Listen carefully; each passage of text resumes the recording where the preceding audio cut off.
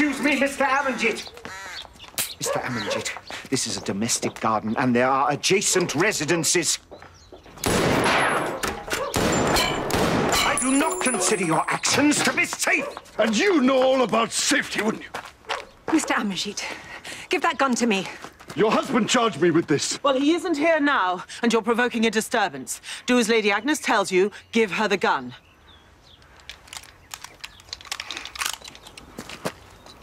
Forgive me if I was overzealous. It's warm. That's not uncommon. I've twice had occasion to fire one in the past. The spectacle has concluded, and since we are in England, I suggest you make some tea.